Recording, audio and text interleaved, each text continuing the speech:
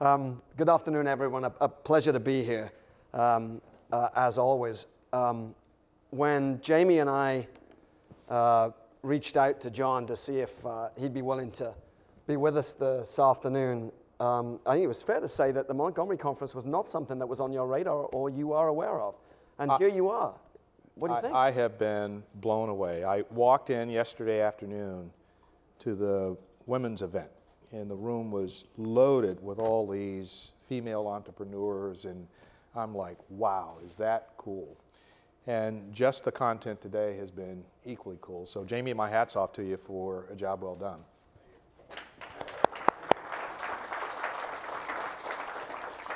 Okay, so look, you didn't come here for this kind of fluff talk, right? You want to get into it, right?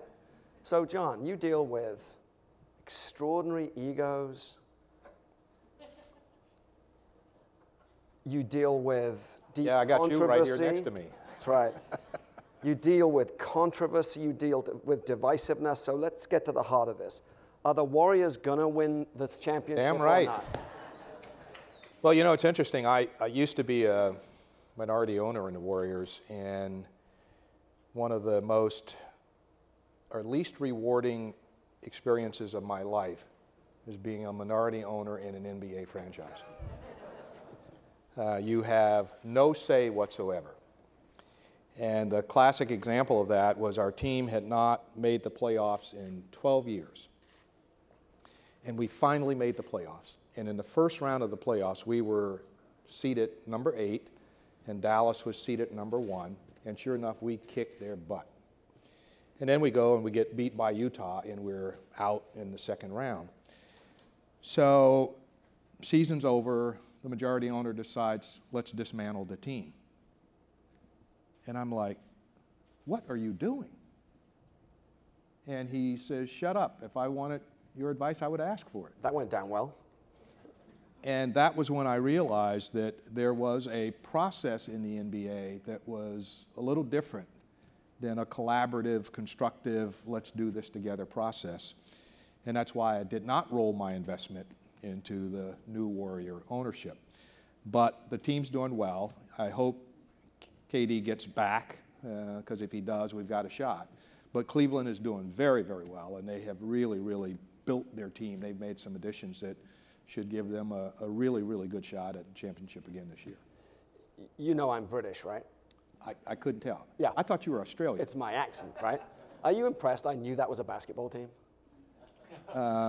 Well, you've been living here in LA long enough. I'm surprised you know anything other than the Lakers. Yeah, this is true. Yeah, go Lakers. See, I've adapted already. So John, here we are. So seriously, I mean, your career is extraordinary. I had the pleasure and honor of working for you when we were both at Symantec. Why don't you give us a sense of maybe the journey and maybe the start in IBM, and just, you know, as you sit here, you know, thinking about yourself and your view of yourself maybe at 25, would this have been a possible even dream? Well, I went to a historically black college in Tallahassee, Florida called Florida A&M University, and they're both here. And in my last 2 years of college, I sold stereo equipment. And I had a family, and I sold stereo equipment because I needed a job, because I needed to have family income. And lo and behold, one day, IBM was coming on campus to recruit salespeople. And the guy who was the head of college outplacement services called me and said, John, you should come and do an interview with IBM. And I said, you mean IBM, the computer company? He says, yep, the computer company. I said, well, look at me. I've got a 800-pound afro. Oh. I've got a big mustache and beard. I wear striped pants and flower shirts and two-tone shoes. Does that look like an IBMer? I said, I'm not sure I could ever adjust to become a part of that company. He says, I don't care. Go. So I go on the interview, and as luck would have it, the local sales manager, what IBM called a marketing manager, was looking to buy a stereo system. And I spent the majority of the interview trying to convince him that he should buy from me, my store, right there in downtown Tallahassee. And that led to, obviously, them making me a job offer. And I thought, well, gee, I'll do this for a couple of years and I'll go back to law school, which is what I really wanted to do. Because back in those days in the African American community, success professionally was a teacher, a preacher, a doctor, or a lawyer, or a local businessman. And I knew I couldn't be one or two of those first group, but I thought, being a lawyer, I could kind of dupe people all the time and do okay. And sure enough, a year and a half in, I sat down with my father-in-law, who was an attorney, and he convinced me that you don't really want to do that. You ought to stay where you are. And fortunately, I had my first mentor that came about at that moment in time, because IBM's training program in those days, literally, from new hire to your first quota was 18 months. Wow. You spent 18 months learning to be a sales rep. And I had a horrible experience during that 18-month period where a client said to a rep that I was with, don't ever bring him back here again. And it was about the color of my skin, not whether or not I was affecting sales there. So IBM literally advanced my career by almost 5 years, because the tradition was you would sell new accounts, then mid-sized accounts, and then large accounts. And lo and behold, I went from new hire trainee to large accounts like that. And my first mentor was a guy named Dick Lemon. And Dick was this big, gregarious, jovial, wonderful guy, drove a Jaguar and a convertible Cutlass. I'm like, man, this guy is it. And he had a money clip that was the biggest piece of gold I'd ever seen in my life. And I'm like, shit, I want to be like that guy. And he said to me after about a week, get this, don't be offended, stick with me, kid, I'm going to have you farting through silk underwear. I have never heard you use that phrase before. His whole idea was, I can teach you how to be a successful sales rep. And sure enough, those 3 years in the territory with Dick were truly, truly formative. So just tell us a little bit how your career then developed at IBM, because you ended up, I think, at head office, right? You ended up in the main building. Was that difficult as an African American in that time? Or was IBM progressive in those moments? Well, IBM had a policy back then that was very progressive, which is, you will do business with our rep, and if you don't want to do business with our rep, we don't want to do business with you. And ironically enough, that experience played itself through for me as I progressed in my career. Not that many customers said they didn't want to do business with me, but people knew that IBM was firm in its belief that it needed to have a diverse workforce, and I represented one of them. I was fortunate enough to have early experiences everywhere. The thing that I didn't learn until later in life was the need to really assimilate into the culture. I fought being an IBMer. I didn't want to wear a blue suit. I didn't want to not have an afro. I did not want to shave off my mustache. As a matter of fact, I was proud of the fact that I wore 2 sister suits, Polly and Esther. And they were any color but blue, because I just didn't believe in that. But the people believed enough in me that they were willing to put up with my foolishness. And about 5 years into my career, I woke up one day and realized I looked different than everybody else here. And it had nothing to do with the color of my skin. It was all about how I dressed, how I prepared myself to go to work every day. And then I converted and became a Brooks Brothers model, and the rest is history. Exactly. And you do look fabulous. So let's shoot forward a little bit to when I started to get to know you at Symantec. And look, one of the things that was very clear to me in the time that I was at Symantec was that John was incredibly capable of diagnosis, developing strategy, resourcing that strategy, aligning the company, and executing. And you took the business from a $600 million business to a $6 billion business at a time when Symantec needed leadership. How good was that time? Oh, man. It was probably, no, not probably, it was the most exciting period of my 46-year career. I mean, it's just been phenomenal. I'll never forget having recognized that I was never going to be the CEO of IBM. And I believed that if I was going to be a CEO, I had to get that job before I was 50 years old. And I was announced as the CEO 10 days before my 50th birthday. And I knew that I was going to have to run really, really hard to make sure that it wasn't one of those where they said, oh, they just did that because Jesse Jackson was in town and they needed to have an African American in a tech company and blah, blah, blah, blah, blah. But I woke up one morning and realized, my gosh, something is wrong here. This is a tech company that is not about technology, but is about distribution. They were more focused on how they distributed their products than what products they built. And so if you were to ask anyone in the company at that point, what is the centering point of your technology portfolio? They couldn't answer it. Yeah. And so it just so happened that the hot thing right there at that moment in time was security. And we had one of the hot young brands in Norton Antivirus. And I decided, okay, that's it. We're going to center our business around security, not antivirus, but security. And we're going to move from distributing any product that we can in a yellow box to really, really going deep in security. And we bought first little company was called UR Labs for UR filtering. And next we bought a enterprise company called Accent Technologies. And then from there, we really did start to scale the business. And our security business grew from about 300 million or so when I got there to about almost 3 billion by 2005. And then we bought Veritas, and man, what a tough ride that was. I was just about to go there. Yeah. So, you know, it always felt like the logic for the acquisition based on the conditions that surrounded us at that time was sound. But it just never gelled, right? What learnings from that moment? It was the biggest software acquisition of its time. It was like 13 billion, right? Well, it was announced at 13 billion, but our stock cratered. Yeah. And the actual close price was closer to 10. Yeah.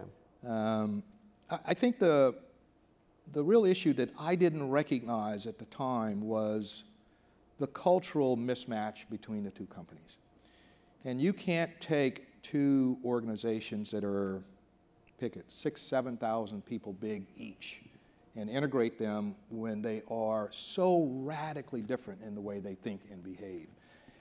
I ended up ultimately having to fire almost every one of the executives that joined us from Veritas because they just could not accept and become a part of the Symantec culture.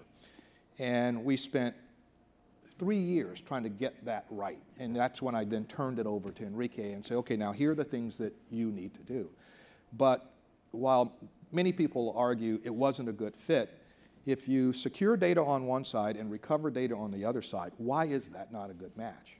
And so I don't think the strategy was necessarily flawed. Our execution was truly, truly flawed. And the execution errors were more around cultural and people integration than anything else. Yeah. Look, you will always be known, I think, for turning Symantec around. And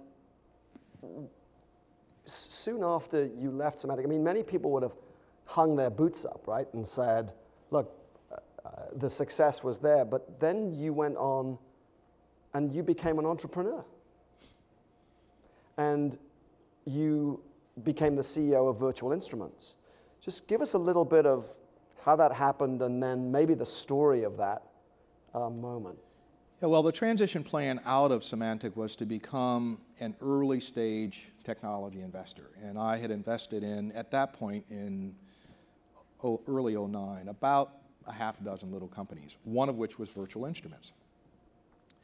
And by 2010, a year after I had departed, the company hit a little bump in the road, and I went in along with another board member to try to figure out what had happened and why did it happen and how do we change that, only to discover that we collectively agreed that the problem was our CEO, that he had to go. And so I turned to Steve, my cohort, and said, okay, I want you to run this place.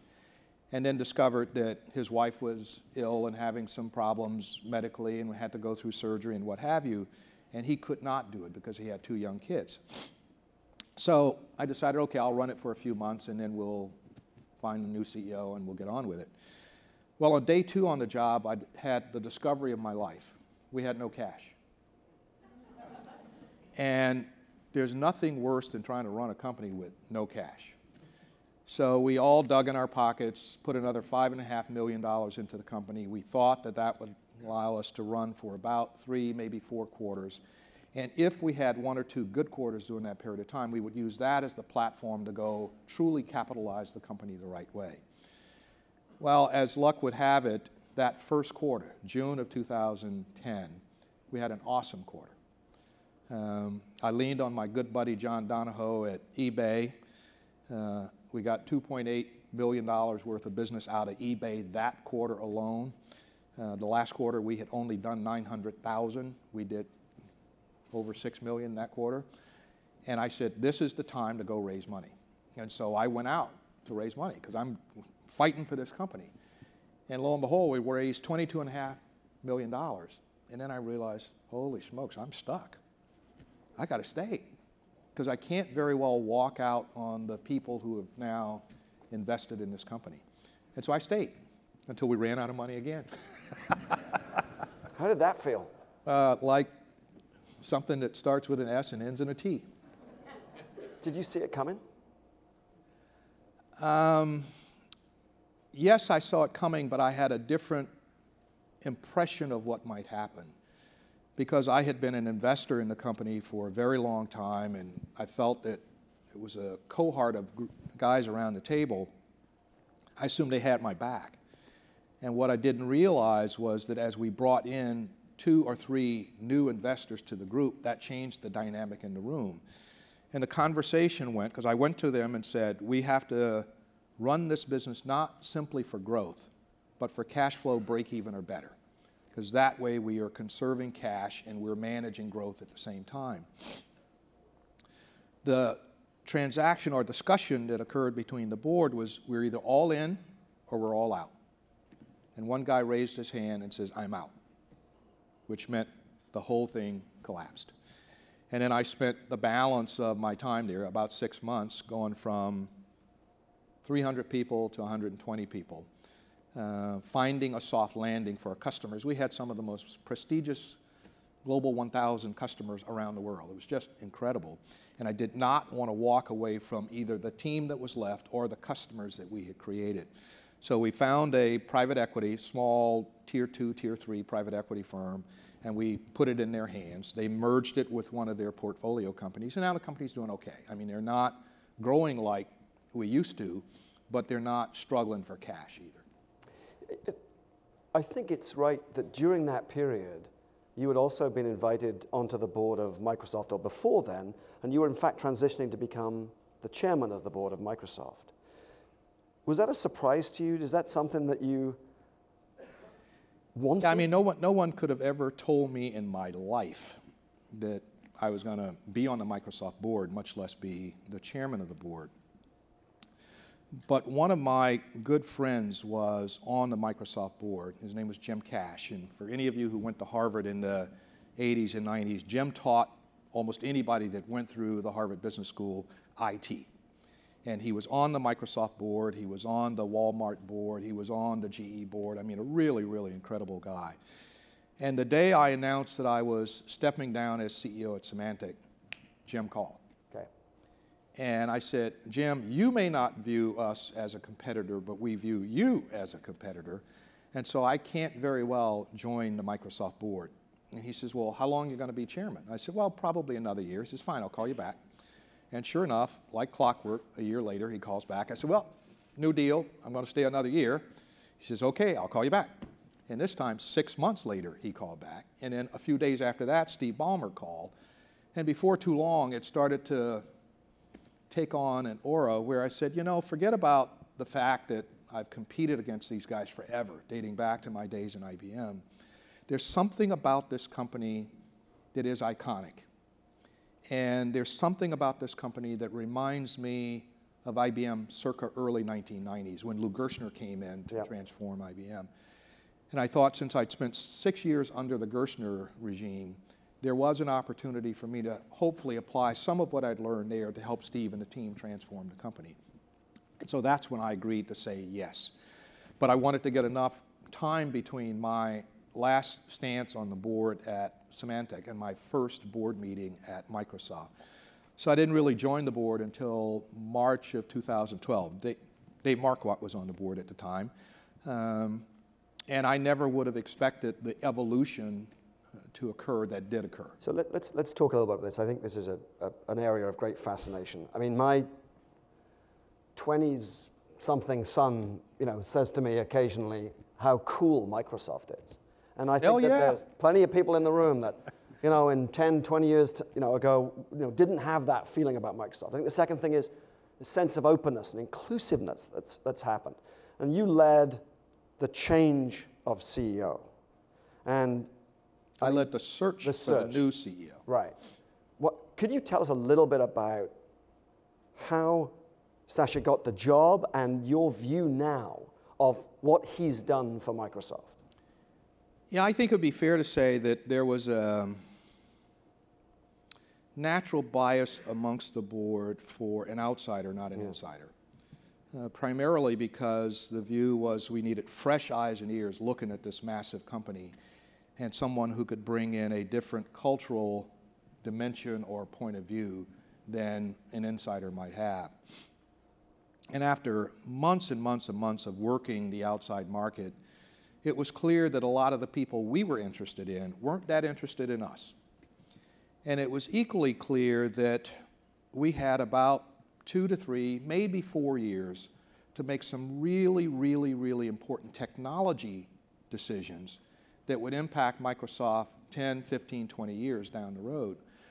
And so to have someone who didn't know anything about technology, someone who knew a lot about cars or whatever the world might have been, we viewed that that's probably not the right person to put in the job. So that forced us to look inside. And there were 2 top candidates inside, and Satya really rose to the top amongst those 2, in large part, one, because he truly was a technologist. He'd spent 22 years at Microsoft at that point and had been in all of the major enterprise businesses within Microsoft, including, not enterprise, the search business. And so the view was, let's make sure, we understand where he is culturally wise, or on the culture change issue. And so I spent a lot of time with Satya and recognized that he's a different guy than the founders of this company. Was there a cultural issue? Oh, sure. The culture of Microsoft used to be, if you were the smartest person in the room, you could be the rudest and crudest person in the room and get away with it. And oh, by the way, it was a hub and spoke model where you and I may have had similar jobs, but you didn't have to talk to me. You only had to talk to Steve or Bill. And so the sharing, the horizontal nature of how a big company like that should work just did not work at Microsoft at that period of time. And even Steve recognized that, and he had announced prior to his decision to retire something called One Microsoft, which was the notion that we're going to be much more horizontal in the way we think and behave. But someone like Satya, who was not a founder, who had been there for a long time, who understood the technology and understood some of the cultural gaps that they had, he turned out and has proven to be the ideal new CEO for Microsoft. We've got a short amount of time left. We've got a very short amount of time left. I have Jamie giving me that number. I'm sorry, we've been talking for... let's just wrap up, if I may, Jamie, with just 30 seconds. It would be remiss of us just not ask just one more major question, and that is, in this day and age, what's happening at the moment, everybody knows about, is there is some concern about, for example, the HB1 visa and immigration. Just give us just 20 seconds, 30 seconds on your view of that, and then we'll draw it to a close as required. Well, it's quite disturbing to me that our country that has been focused on a level of inclusiveness has its #1 spokesperson saying, nope, we don't want to be that inclusive. It's equally frustrating for me to think that an industry that is so dependent upon talent could find itself in a position where we don't have access to the talent and in a marketplace where, candidly, our school system has gone from first to worst. And so we have got to solve this H-1B problem. Now, ironically enough, one of the subtleties of what the administration has suggested is they will potentially stop all of the non-US companies that are hogging the H-1B visas. And therefore, that suggests that maybe companies like Microsoft and Facebook and Google and many of you in this room will have access to more of that talent than Infosys and a lot of the Indian services companies. If that becomes the outcome, that would be good for the industry. But there's so many unknowns right now with this administration, not just around immigration, but around just financial matters in general.